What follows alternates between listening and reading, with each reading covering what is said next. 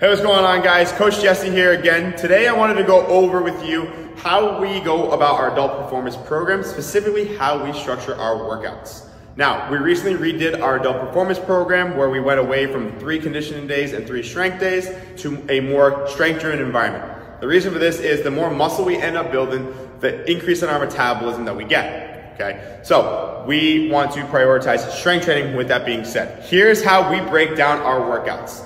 When you see our workout structured here at Velocity, break it down into 3 parts like a meal. You have your appetizers. We do med ball work, our power work, and our core work here. Think of it as like ways to get you prepared for the rest of your workout. The second block is our main courses. This is where you see all of your compound movements, your squatting, your bench pressing, your deadlifting, okay, the things that we like to do.